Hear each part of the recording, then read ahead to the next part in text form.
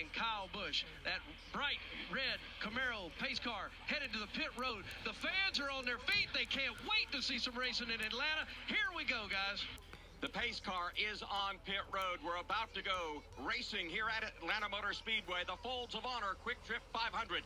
Kyle Busch leads them to the green flag. Newman, now as the green flag comes out, will hang side by side with Kyle Busch as they race to the banking of turn one for the first time. No surprise, Kyle Busch picks the inside lane for the start of this race. He'll have the lead coming off turn two. And here comes a hard-charging Ryan Newman. He wants the top spot off that second corner. Man, Ryan Newman hit the go button fast off of turn two, and he's going to pull the field by 3 car lengths into turn 3. Kyle Busch down to the bottom. Daniel Suarez right there. Kevin Harvick falling in right behind. Impressive move by Ryan Newman. He will lead lap number 1 by about 6 car lengths, pulling away from Kyle Busch. Next in line.